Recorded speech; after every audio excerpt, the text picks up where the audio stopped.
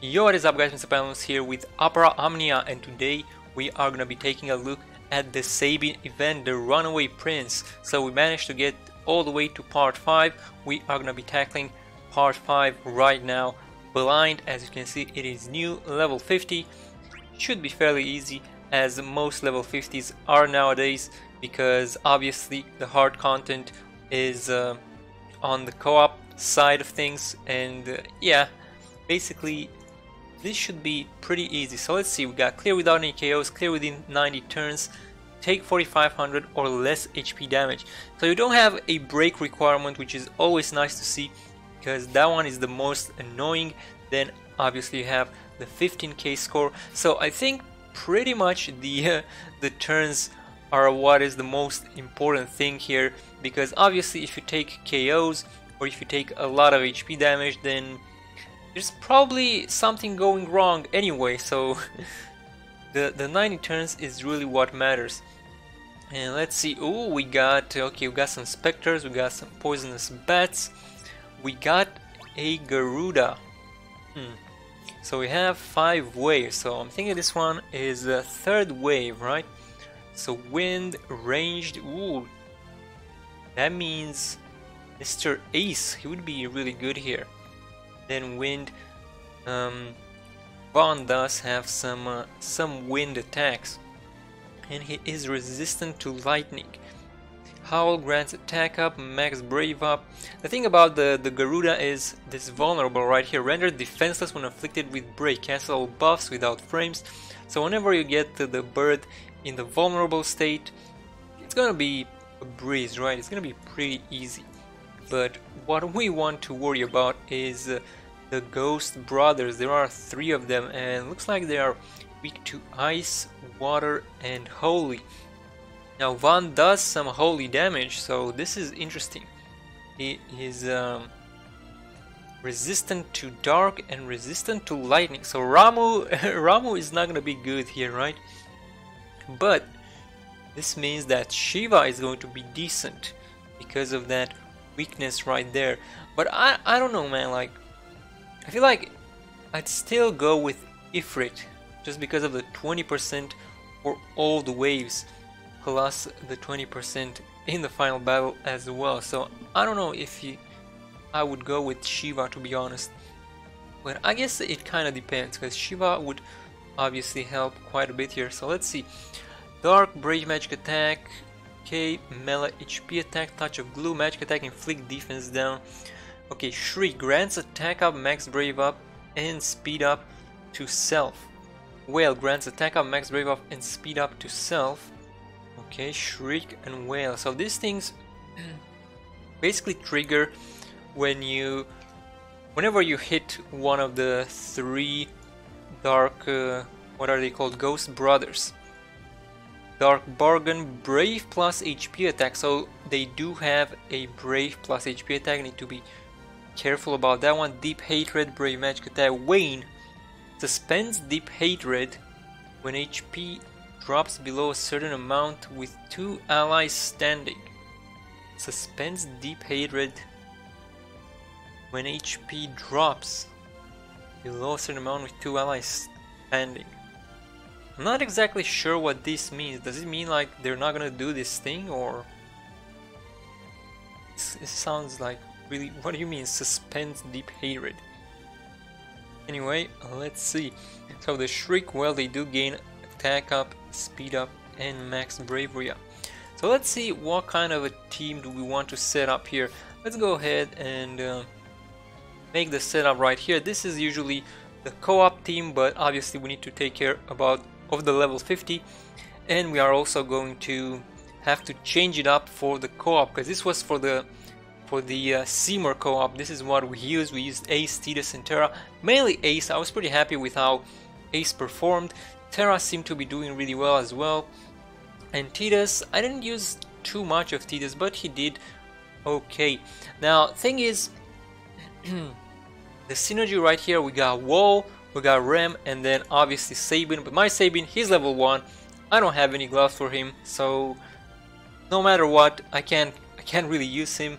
So as you can see, gloves, boom, This is all I have, a 4-star level 20. That is not going to work on this guy, even if I max him out 50-50. So Sabin, he is a no-go for me. And then we have Rem and Wall. Now Rem, I don't really have too much for her. I guess I have her 4-star level 15. That would help a bit, like she gets a few stats from this one. Attack 72, which is not too bad, it's actually pretty good.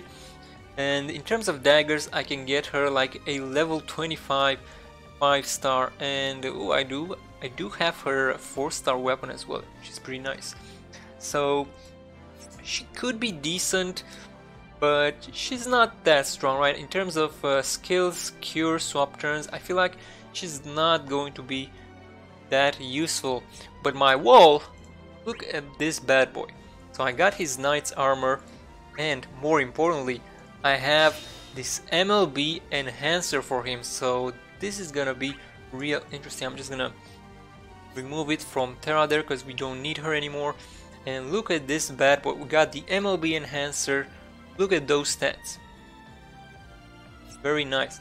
Now I wonder, do we go with knight's armor? I think we do. We do lose out some CP, but let's see if we would go for this one. See, we would lose some attack, we'd lose some max bravery. We do get quite a bit of defense, some more CP, which, oh, look at this one actually. Honestly, I think this one is better, the Shinra Beta. We also got the we just recently got the MLB Steiner right here, but as you can see, the Shinra Beta is still a bit better in terms of max bravery, although Warrior of Light, he probably needs that defense. Attack. Yeah, I think we're gonna use the Steiner one. We gain 20 CP, we gain about 100 defense, we get some attack. We lose some max bravery, but that is not too big of a deal, and we lose out like 3 HP. We're gonna use the Steiner armor right here. Do the other there, boom, and let's see. So we got the Shining Shield, we got the Throw Buckler, and let's check out the passives right here. So we do need class change. Obviously, this is pretty much a must-have. At start of last battle, you gain a lot of stuff: initial bravery, max bravery, attack, defense. That is all real good. And now let's see. We got some options here. I think we want Shining Shield up. Slightly raise Shining Shield damage resist, yes. Brave Guard up, Brave Reprieve, maybe. Support Guard up. Slightly raise defense of all party members with active shield buff, that sounds good. Might Throw, Buckler, charged. Bravery HP damage, slightly raise bravery upon taking HP damage. That one doesn't sound too useful. It's only 5 CP though. We got the max bravery, we got a ton of HP, we got all the defense and everything. I wonder, I think we don't need these nodes for this mission. Maybe for the co-op. I'm planning to take Warrior of Light into co-op just because I have his MLB enhancer, so he should be able to shine in this event, hopefully. Probably not though, there's probably still better options there, but since it's his synergy right now and I have his MLB enhancer, this is the right time to try him out, right? And now honestly, I also like taking the max bravery out, and let me show you why. Because it kind of synergizes with Brave Reprieve. So this one, when bravery is at least 50% max bravery, so we took that max bravery out, so we have a higher ceiling for this 50% here. Break is avoided and brave drops to 1. Although it says when bravery is at least 50%, break is avoided and brave drops to 1. I don't think he'll get broken though with 50%, that's the thing. Max bravery, he's gonna have like 3000. Can he get broken with 3000? Probably not, man, probably not, especially in this mission. I feel like it's also 15 CP. Man, it's really hard to use this, honestly. If you're fighting a boss or double boss, I guess when you're fighting a double boss, but even then, because you have to be at 50%, right? kind of depends on your max bravery and how hard the boss can hit you. You need something that hits you really hard so you can trigger your brave reprieve. And it's also 15 CP, man, that's really, yeah, that isn't very good. It's not very good. Brave guard up. Slightly raise defense when bravery is at least 50%, so we'll take the defense because why not. Then support guard up for the shield buff, more defense, that works. Brave reprieve, pretty sure we don't need that one. And I guess we'll take everything else including the bravery HP damage because that's all we can get right now. There we go, 105 CP. We pretty much got everything there is to get. Oh, we don't have any artifact passives on this guy, I just noticed, which is kind of a bummer, but it is what it is. White crystals, we didn't really farm white artifacts at all. So we have our wall, let's put him in there. Boom, number 1. And then let's see, we probably want Titus, and we probably want, I'm gonna say Ace. Where is my Ace? My Ace, I've been enjoying my Ace quite a lot. He seems to be doing fairly well. Ace is nice, but obviously we could use Vaughn, we could use Cloud. We could sort by attack here real quick just to see who are our strongest ones. So Zidane, he'd be good as well because he has his 35 CP. Saz, we have his MLB, but honestly we can probably take that MLB from Saz, put it on someone else. Now actually someone who is really good, Laguna, we do have his weapon, so he would actually be really good here. I wonder, what if we take Laguna? We get more AoE, but I don't think we really need the AoE. I think this is the team right here. And honestly, maybe Sylph is the way to go, or Chocobo, just because the event should be pretty fast.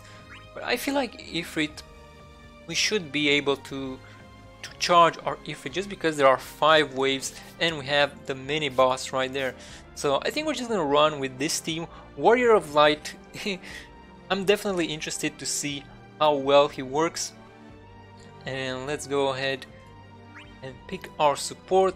Most likely we are gonna take that MLB Squall goodness, and honestly I don't know who we want to swap here. Probably Warrior of Light, to be honest, just because Tidus and Ace, they're gonna be dealing a lot of damage, right? Warrior of Light, probably do a few shields if we can, then swap him out for Squall, because this battle is pretty much a DPS race, so we don't really need to worry about anything else, and we can play a little bit safe because why not. Although slash combo, actually I want to use slash combo on the Garuda, so I'm gonna save for now. Just gonna do that. Now with Ace, see, we could burst here, but I feel like again we should save for the Garuda. Warrior of Light, let's see this brave attack. 740 with the resist. Alright, not too shabby. I like how he gets hit for 1. He has so much defense, man. He is really super decked out. Okay, what do we do here? I guess we just hit, or we should hit this guy because he's got, or it doesn't really matter, we can break him with Ace, because we want to try and not to get to HP attacked. Oh, but it looks like that one reset. Okay, he didn't HP attack anyway, so we are good. There we go. Because we don't want to lose that Ifrit buff, right? If we can help it. Alright, Titus. Break this full. Go. And let's see. Ooh, we could do Great Spiral combo. We are at wave 2. Honestly, I'm gonna do it. Let's do it. Just to get that attack buff. And he's probably gonna get one shot perfect. And we can clear out the bat as well. There we go. Smooth ride so far. So now I have the Garuda. She's level 45. But we can do a slash combo right away. That's gonna deal ton of damage. Put those triple debuffs. Garuda, she's gonna enter in a vulnerable mode, and we have plenty of turns now. We can do a couple of bursts. We can do, what can we do here? This is wave 3, so we could do a throw buckler just because we can. Why not? Get that taunt in there. Then this bad boy can do some quick hits. Warrior of Light, he should probably just HP attack, or he could brave attack. Let's see his brave attack. 1874, very nice, very nice. We got a lot of bravery already on our boy here, boy Ace. And then this guy, he's gonna have a lot of stuff to play with. Let's go ahead and do another quick hit.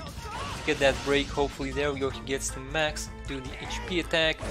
Boom, everything going swell so far. She should be targeting our wall, unless he's gonna do, yep, he's gonna do an all attack like that.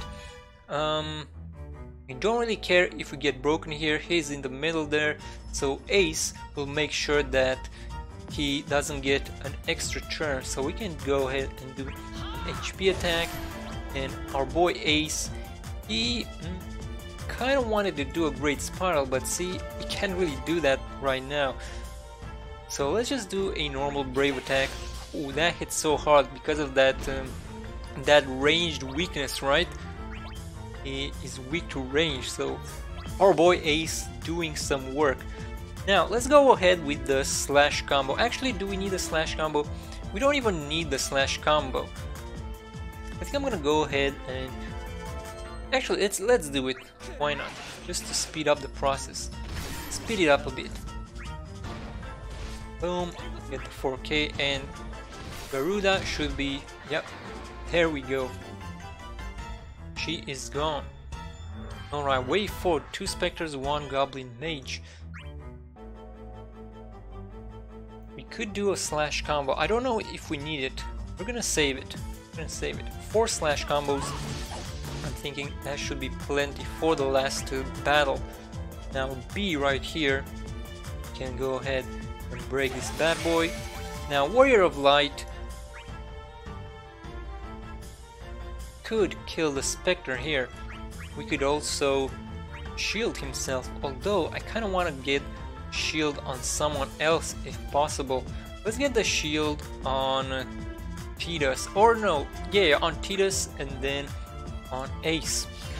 Let's get ready for the final battle. Look at that defense. They can't do anything to him. C, A is right there. Let's finish up. Actually, let's finish up this guy because he's targeting. Wait, but Titus, he's got the shield already. So thing is, he might attack. Let's see, Ace. Hopefully, Ace can clear this. Up. Go ahead and do the safe play right there. And very nice. Clean him out. And can he can actually one shot, which is interesting. So we could do that, or we could do a shield and get ready for the final battle. So let's do shield instead. 3473, that is so much shielding, man. That is very nice. And there we go. Let's go ahead and do we want to get the attack buff? I guess we do. Get the triple attack buff, boom, and now we're ready for the final battle. We got 3500 shield on Titus, 3500 shield on Ace, got the 3 turns for the attack up, and we can swap out Warrior of Light. And let's see, we got B right there. We're gonna start with the slash combo, hit him for a truckload. Ace, he can do some burst action, just like that, 2k. And now we could go into Ifrit mode right away, which honestly we're gonna do just that. We are gonna lose the time on our shield, which is kind of against what we're trying to do here, but it's fine, man, it's fine. This is going to work out just fine. Alright, Squall, let's see, who do we wanna target? Should we target this one? I'm actually gonna do it, let's see. The thing is, the other ones, they're gonna start buffing Grub, right? Because we're doing this thing. I do want to get some of these debuffs. I want to spread the debuffs on every single one of them. Okay, we got Squall again. Let's do another Renzo Kuken. Look at that damage. Very nice. He's actually down. Perfect. We got a great spiral. I'm gonna target him because he has the debuffs, and we're gonna put some more debuffs with Tidus on this other guy. Boom. That is one slash combo left right there, and then we can pretty much get rid of this guy with that break real nice there. Boom, easy peasy. Get our last slash combo in there. Boom, 4300. Ace, I feel like we just want to do spiral combo. We got 3 of those left. That is more than enough. We can do a solid barrel or a Renzo Kuken. I feel like if we do the Renzo Kuken, we should be able to get rid of the Ghost Brother. What's his name again? Yeah, the Ghost Brother. Oh, my Tidus though, he doesn't have anything left. Although if we do the quick hit, we can get an extra turn right there, so that is going to work out. And we do have the great spiral combo here for a ton of damage, and there it is. The victory is ours. So again, this is only the part 5, level 50. This is more for demonstration purposes. And there we go, 37k, easy peasy. Get all those milestones. Get the second Tiger Mask for our boy Sabin. Got a couple of 2 stars there. And Warrior of Light, he didn't get in on the action, right? Because unfortunately, Warrior of Light is not so good for a DPS race, right? He's good for the shields, he's good for taking attention on himself. I guess he is good in the sense that he covers his teammates, but obviously we didn't really need that right now. So hopefully we can use him in the co-op and see how good he is. But yeah guys, that was Sabin event part 5. Hope you enjoyed. Let me know what your thoughts are. Let me know what teams have you been using and how well you're doing with this event. But anyway guys, we'll be hopping into the co-op on our next video. Until then, you guys have a good one and take care. I shall see you next time.